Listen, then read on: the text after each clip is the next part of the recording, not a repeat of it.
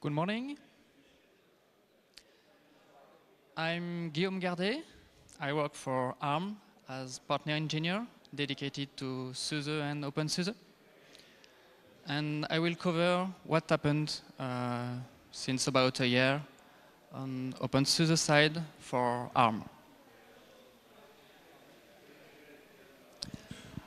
I will start with what is openSUSE on ARM. Then I will give an overview of openSUSE on ARM workflow of the development. And we will see what happened on OBS side, on OpenQA side, and specifically on Tumbleweed, Cubic, Leap. A little word about openSUSE wiki, and finally the to-do list. And we will have some time for questions at the end of the talk.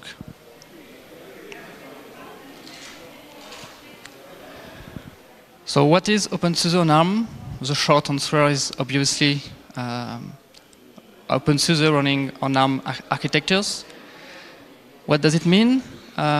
We support 32 bits ARM architectures, ARM v6 for Tumbleweed only. We also support ARM v7 on Tumbleweed and Leap, and also 64-bit architectures on both Tumbleweed and Leap. ARM systems are very wide. We cover very small embedded systems such as Raspberry Pi, but we also have some very powerful server systems such as the ThunderX2 from formerly Cavium, now Marvell. And there is some differences between those systems. On embedded world, we are more with custom bootloaders, which is a bit painful sometimes. And on the server side, we use UEFI, so we have a single image, and you can run it on your server.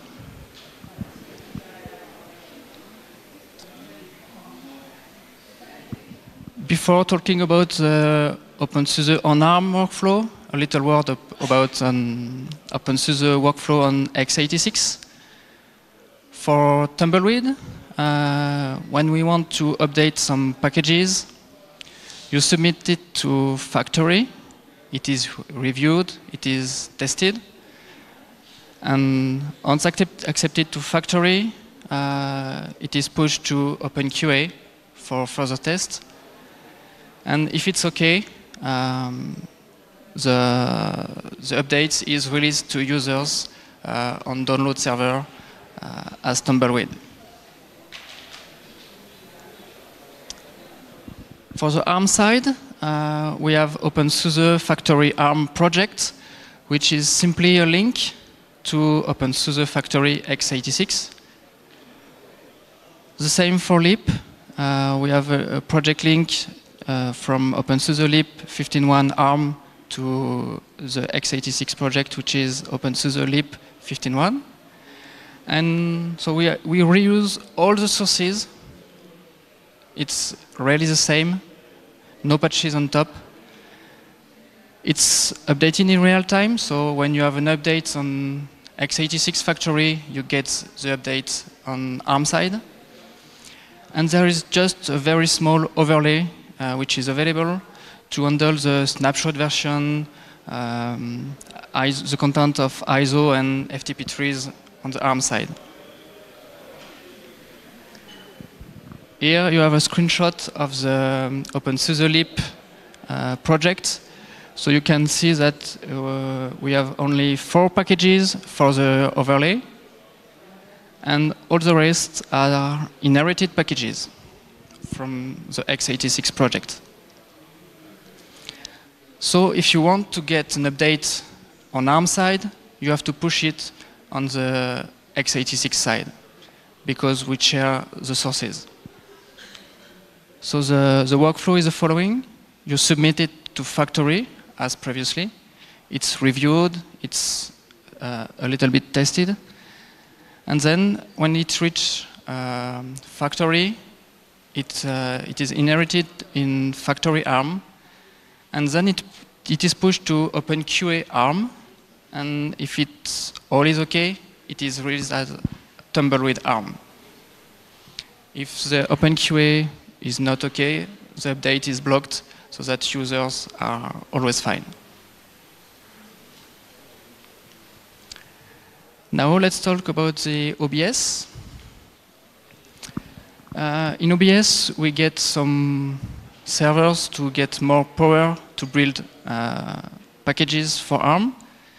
So thanks to our sponsor, Marvell, formerly Cavium, which give ThunderX2 machine. Those build powers allowed to remove snapshotting between x86 factory project and ARM project.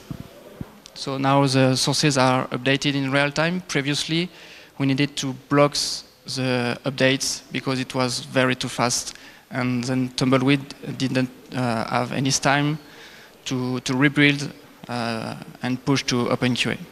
So now it's okay. It allowed to enable more ARM builds in devel projects so that maintainers can see build failures on ARM earlier and they can fix it when they care. Here is a little word about how to enable ARM build in your project. So it can be your home project or devel project. It's the same process. You just go to the repositories tab and then click on add repositories. Then on the second page, you just select the ARM distribution you want to build for. For example, openSUSE lib 15.1 ARM or openSUSE factory ARM. Previously, it was openSUSE lib 15.0 ports because ARM and PowerPC was part of the same OBS project. So maintainers, please enable it and catch build failures for ARM early. ARM containers are now published when ARM is released, not when x86 is released. It seems obvious, but it was not the case previously. Some ARM OBS workers have been updated to better fit requirements of packages. In fact, we decrease the number of build workers, but increase the CPU, the RAM available.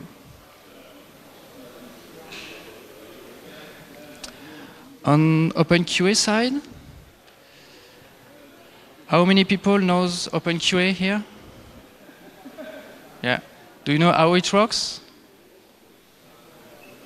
Yeah, not so much. So a little word about how it works. You have one server shared for all architectures where you have a web interface and an API. These servers, all the files, I mean ISO, hard disk images, repositories to test. It has also the test suite information, and then it controls the test run and stores the test results. Connected to this server, you have a number of machines, which can be x86, PowerPC, ARM, whatever. And on those machines, you are running some virtual machine. Here it's QEMU, and you run tests inside it. And for each test, you run some actions and check if the result is expected or not. So, okay, if you want a very complex schematic, you can read this. Just go to open.qa/docs or ask openQA guys here. Just a very small example. This is the media check test.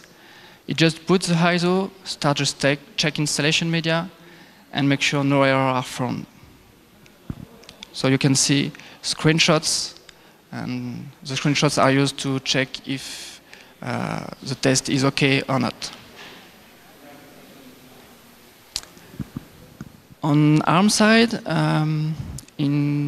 we just test ARM v8, so the 64 bits flavor. Currently, we do not test for ARM v6 or ARM v7. Last year, we used a Seattle machine, which was 6 CPU with 32 gig of RAM, and we only run 2 workers on it.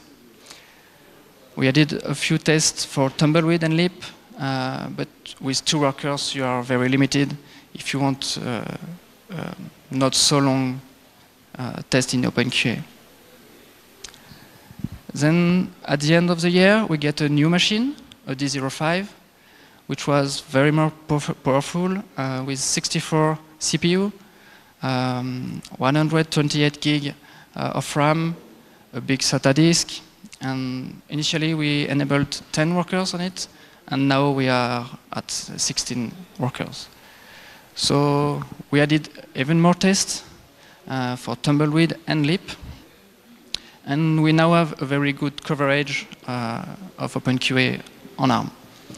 We test, for example, upgrades, ButterFS tools, virtualization, RAID, multipass, etc. Of course, we needed to update some tests for ARM because sometimes only x86 is supported in ARM in the test. So you need to update. We got non-ARM specific updates, which include new tests added, of course. OpenQA has now a good developer mode, which allow you to stop the virtual machine, take a screenshot, save it, and so on. There is a good script to use when you make a pull request on the GitHub to update test or add new tests. And with this script, you can run the test on openqa.opensuse.org and show that it's OK. We added support for huge pages with QEMU backend, and also generic options to be passed to QEMU. A few numbers from 1 or 2 weeks ago. On Tumbleweed, we have 72 tests now, plus 69 tests for the kernel. And on Leap, we have 59 tests. On Tumbleweed, there is 8 tests for Cubic MicroOS. You don't have it on Leap, of course, because Cubic and MicroOS is a Tumbleweed flavor.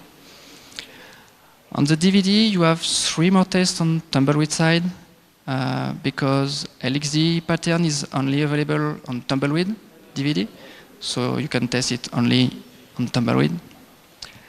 And there is just 2 more tests added recently, OpenQA Bootstrap and OpenSCAP. On the net ISO, we have 2 more tests on Tumbleweed side too, because we create an hard disk image with a released Tumbleweed and test the upgrade from this hard disk image to the tested image. And we also we have two test suite for Justinus OS.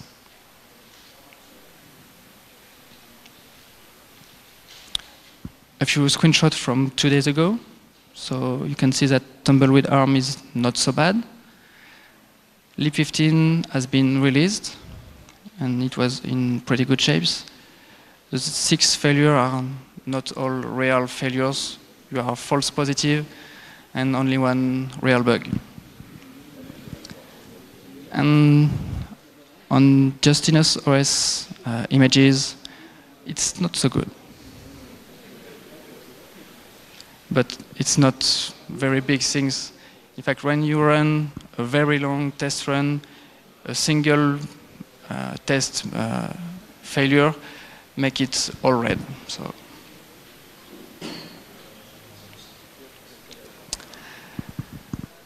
now let's talk about Tumbleweed. Tumbleweed is now officially supported and is no more best effort port for ARM. Well, for ARM, I mean for AR64, it's not the case for ARMv6 or ARMv7. Lots of packages have been fixed at build time on OBS, but also on runtime on OpenQA. It includes kernel, Firefox, Chromium, and more. We also added new packages or enabled build for ARM 64-bit. It includes LDC compiler, Free Pascal compiler, and more. And we also added some features to existing packages. For example, in Mesa, where we enabled some ARM-specific options. On ARMv7, we enabled 2 more boards on EFI grub2 support.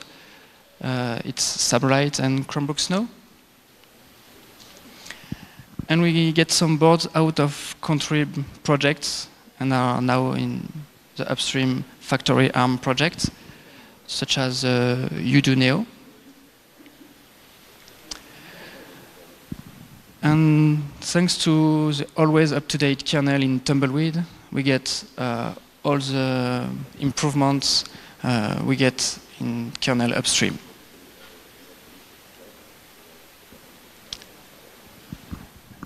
ARM AR64 supports also Cubic since January this year.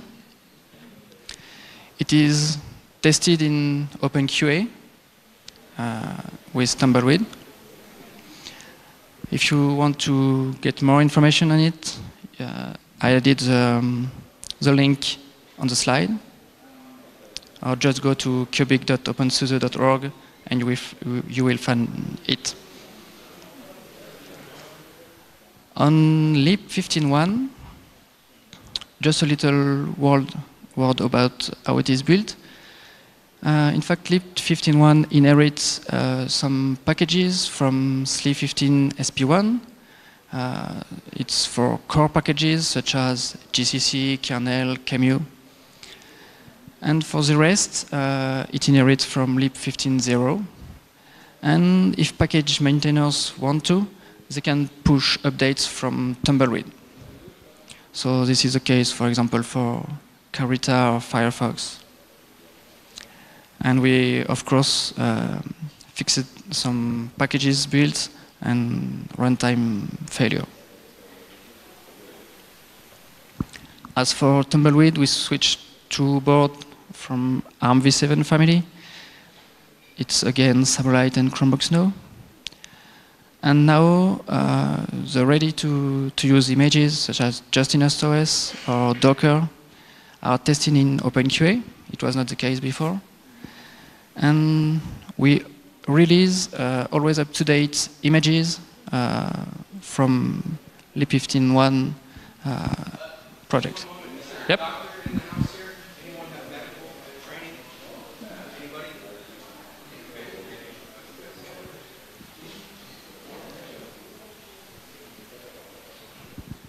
A little word about openSUSE wiki. The main page for ARM is Portal ARM. On this wiki, you can find some updates, such as on Portal ARM, of course, but also on hardware compatibility pages. We added some, for example, the D05, the Overdrive 1000. And there is an interesting page with tests on systems, which is openSUSE supported ARM boards, where you can find if USB or video output is supported and working with Tumbleweed or LEAP. So if you have a board, please add it. And if you want to get information, go to this page. So a lot have been done, but still a long to-do list. We should continue to improve the wiki with new information and up-to-date information. We can improve on OBS side. What we need to do is to speed up ARMv7 images because this is a current bottleneck to get more tumbleweed snapshot. I think we have about 100 ARMv7 images to build each time. And we should enable ARM build in more devel projects so that maintainers can catch build failures and fix it early.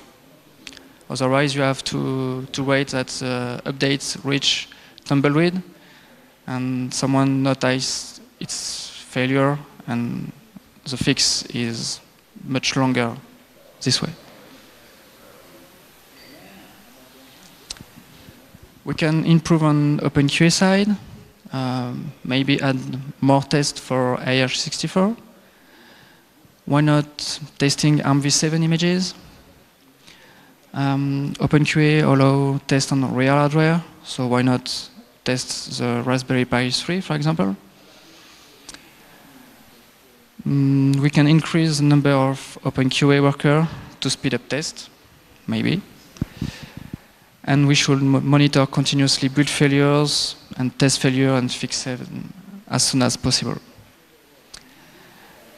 And people, please report the bug you have, because I often meet people who told me, hey, I have this problem on this board. Okay, did you feel a bug or something? Oh, no. So please do it.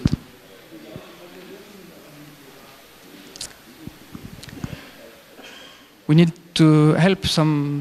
some help to test and get feedback on systems people use. Could be a simple board on the embedded side or a big server, and told us what is okay, what is broken, and we may fix it. We can add new features, such as secure boot, for example.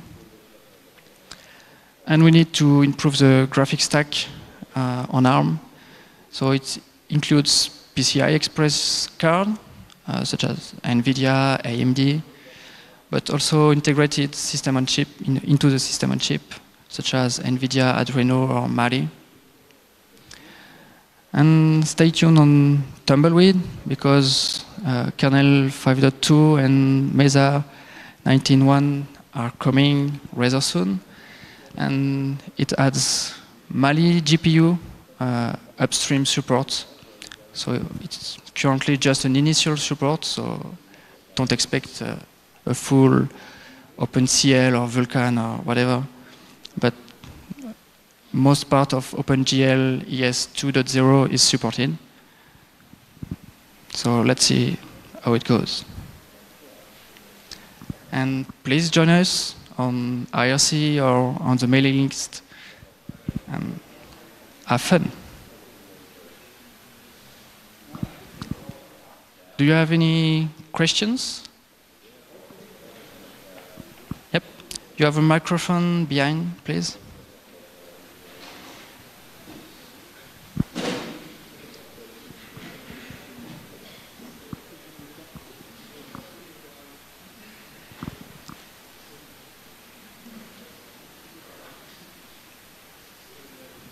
Hi. My question is, you said on ARMv7 we don't have openQA at the moment, so is this a problem of human resources to enable and look after them, or is it a problem of hardware? Or, yeah. It's just a problem of nobody take care to do it. So we have two options: either add an ARMv7 board, such as an Arndale board, for example, and run workers on it. Otherwise, you can run workers on 64-bit machine with QEMU. Just specify that you want to use 32-bit instruction. But I think we will do it shortly.